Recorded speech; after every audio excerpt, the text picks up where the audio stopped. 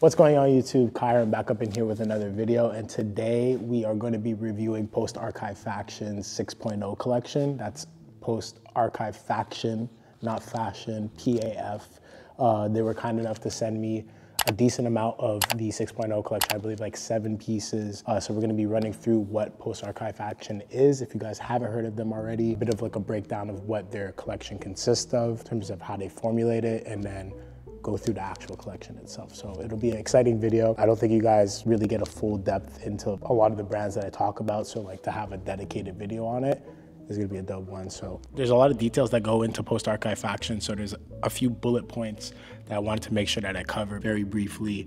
So Post Archive Faction was established in 2018. It has articulated its vision by blurring boundaries between the norms of establishing design landscape, deconstructing resembling garments and objects in order to explore the new areas of human creativity. So what I take from that is that PAF kind of takes, well, I like to say it in short, but they like for you guys to say Post Archive Faction in whole. It's like a Tribe Called Quest, you say the whole thing, okay? Like a Tribe Called Quest, you say the whole thing. What I take from that is that they take pre-existing garments, like things that you see like bomber jackets, your everyday pant, but they take it a little bit further. They make it a bit more complicated on different ends of the spectrum, and we'll get into that with their subsections of the brand. So we'll get into the brand name itself. Post means after, archive means having enough value to be preserved. Faction is a term brought from politics, meaning a group of people from the mainstream. In one sentence, Post Archive Faction, PAF, means a group of people creating value that could be preserved in the future. Beautiful sentiment. So we're gonna get into the subsections of the brand right now. This is something that I find really interesting and beautiful about Post Archive Faction is that it's broken down into right, center, and left. And the way that I was explained this construct is kind of like politics. So there's like left wing and right wing. But the only difference with politics, there's no center wing. There's nobody that's in between, but we're gonna get into what that means exactly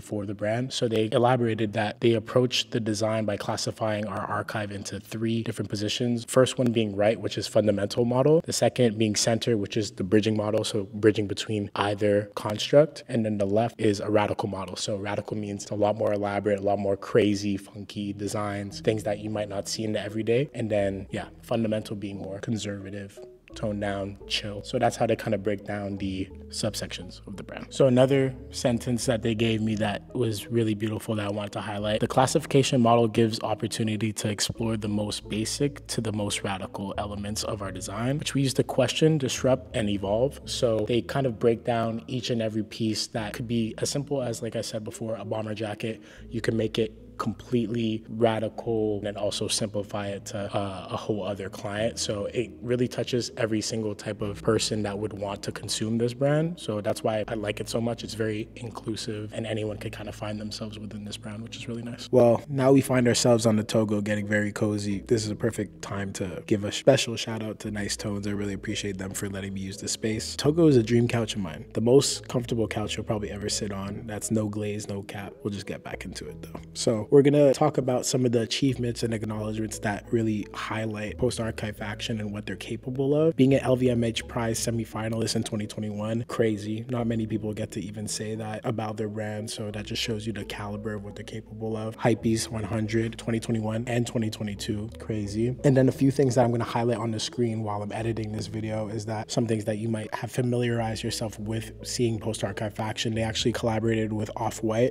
some time ago. It was like one of the things that kind of brought a lot of eyes to the brand. They kind of had this like leafy textured jacket that was really, really cool. I've seen like people like Bloody Osiris wear it and a lot of things of that nature. So that brought a lot of eyes to Post Archive Faction in case you guys haven't seen that before. But yeah, really cool collab. Definitely loved that one. Also, they did a pop-up at Essex, which is a great store in NYC. Really fantastic store. If you guys haven't been to New York, definitely recommend you guys checking that out. And the last thing that I wanted to highlight is their Seoul flagship store. It kind of looks like a gallery space, which is super beautiful. That's something that I personally love in a brand that's not super transactional and just like a corporate landscape. It actually gives some type of beauty to the brand and lets the clothes kind of speak for itself. And that's what their space definitely does. Amazing stuff going on with Post Archive Faction, and enough of me yapping. We're gonna get into the clothes, and I'm actually wearing one of them right now, so we're gonna get into that first. All right, you guys, so now we're gonna get into some of the clothes. So I was wearing Post Archive Faction during that whole brand breakdown of what they're all about. So this is the first hoodie. This is the right hoodie, I believe. So like I was saying before, broken down into left, center, and right. This is right, so it's a lot more toned down. The only detail that there is, hey yo, don't be looking at my bum like that. But there's a little zip that lets you expose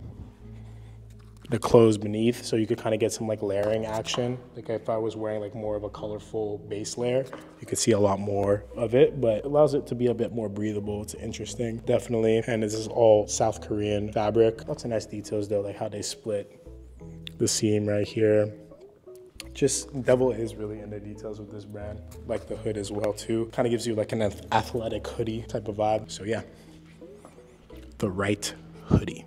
Okay, so this is the technical jacket in black. So yes, like I said before, this is the 6.0 technical jacket left in black. It features asymmetrical crack and color contrast panels throughout the whole garment. There's also dart details placed by the crack design, creating a dynamic silhouette. All of them are South Korean fabrics. The membrane-coated, water-repellent, anti-drop features a breathable 3-layer performance fabric, which is stretchable and durable at the same time, which is really sick. 95% nylon and 5% elastane. Fantastic, honestly. Like really, really complex design. I don't even know where they would begin with a pattern like this, but it's beautiful, to say the least.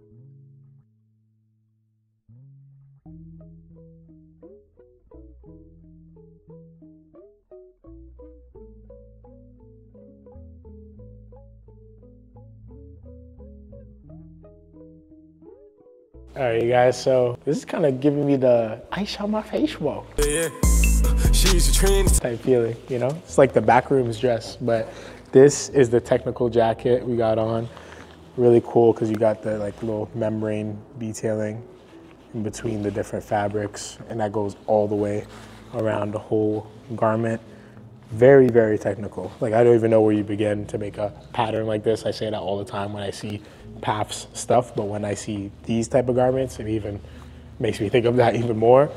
But yeah. Grab it up, Tank. We're not the same anymore. So this is the 6.0 bomber center in black. The bomber jacket features this asymmetrical design element throughout the garment. It's really sick because it has this curved zipper line interacting with the different fabric panels. The chest pocket provides a comfortable storage for daily items. Whatever you want to throw in there, it'll easily hold it, like your iPhone 15 Pro Max. Even if you hold one of those, it'll be perfect in that. So yeah, all made in South Korea once again. Beautiful.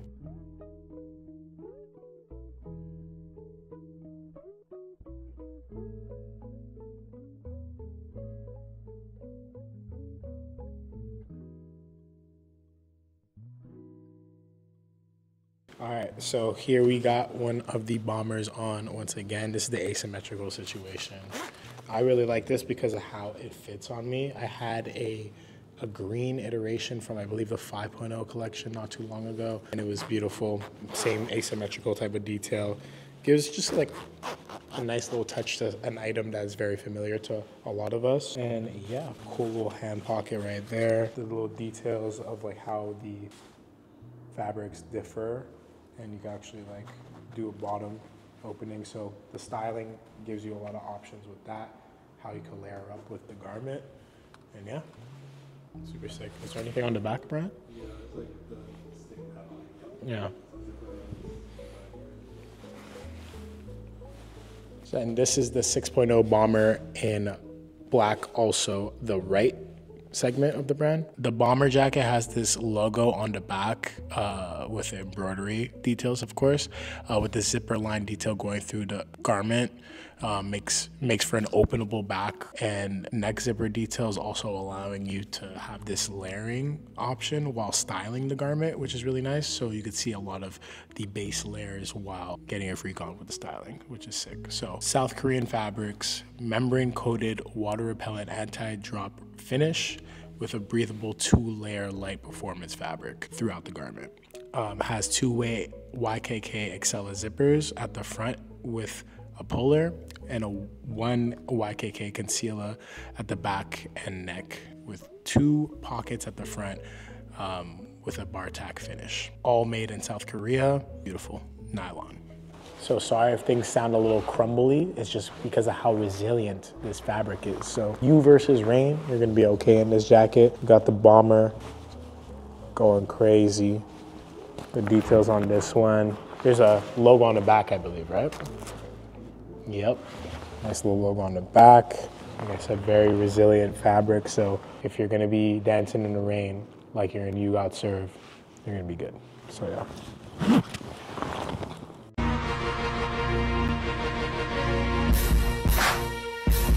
This is the technical jacket right segment in matcha colorway. Beautiful color, by the way. Really nice for the spring. If you like to set matcha, this is the one for you. This is a versatile jacket with functionality and hidden design details. Has an openable back center allowing for diverse layering when styling, and the waist pocket at the back for daily item carriage. Whatever you want to throw in there, you can put it in for daily carry for sure. So it's a custom-made South Korean fabric, water repellent, soft to the touch, very durable. It has like a 2.5 layering fabric.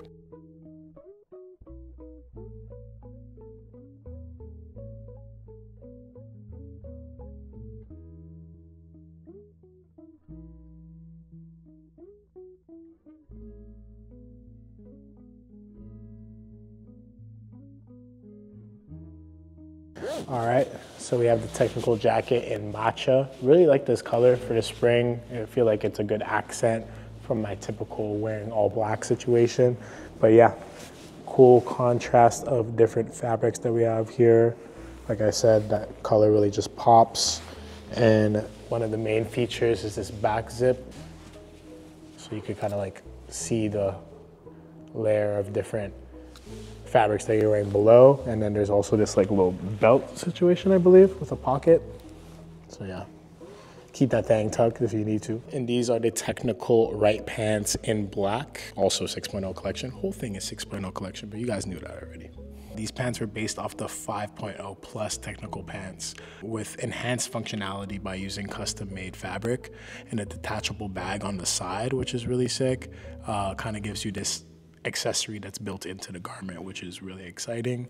Organic shaped bag offering versatile storage for a phone, earphones, or other daily items that you may carry on a daily basis. South Korean fabric, once again, very stretchable, very breathable, nice little flared fit. So it has 2 re zips, Cobrax closures for the link between the pants, and it's all made in South Korea. So it's made with the highest.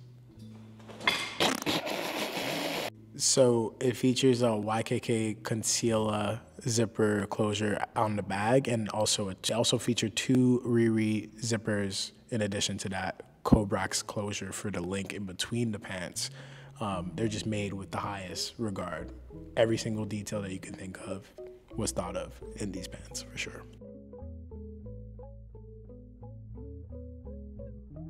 All right, so here we have the trousers now, with the cool little pocket. Like I said before, these are like inspired by the 5.1 pants, but now they made them a whole lot better. Basically, comes with this cool little bag that you can also put on other things. So it's like a 2-in-1 special.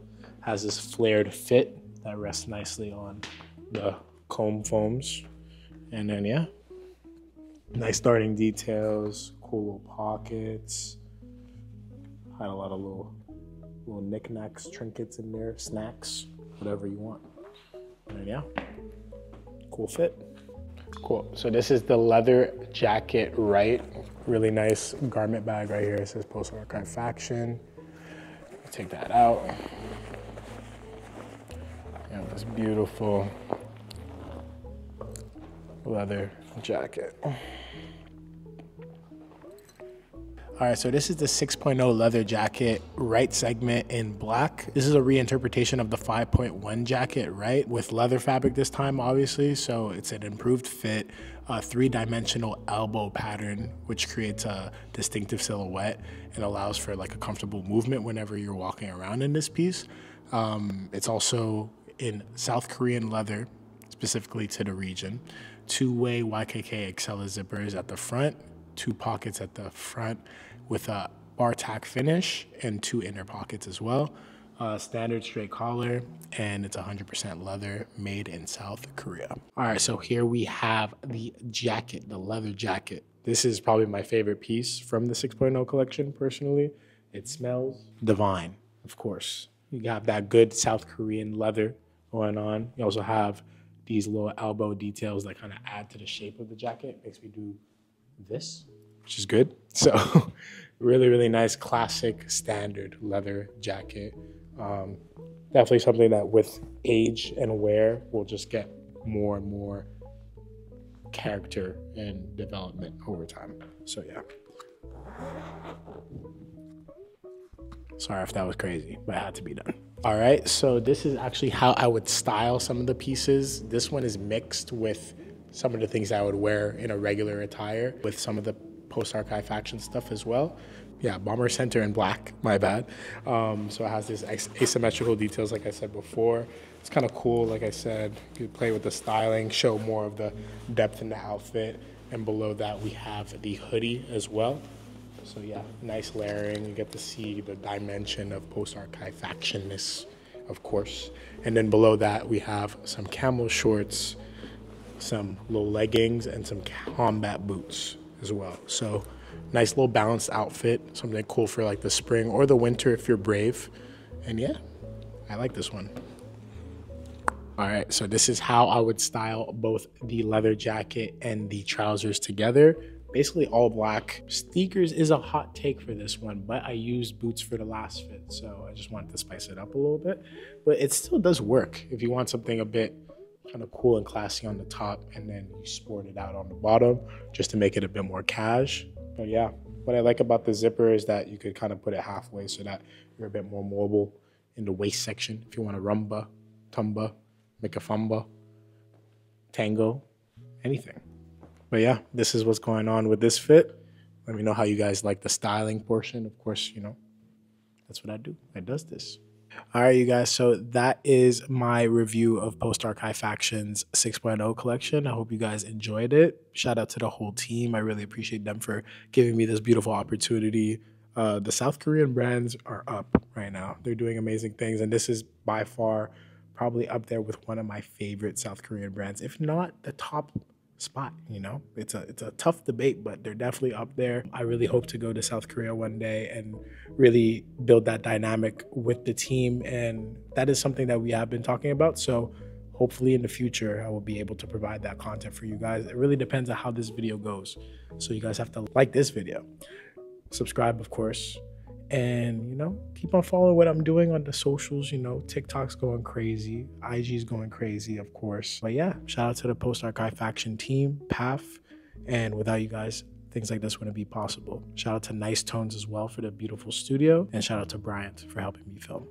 I'll see you guys in the next one. Peace.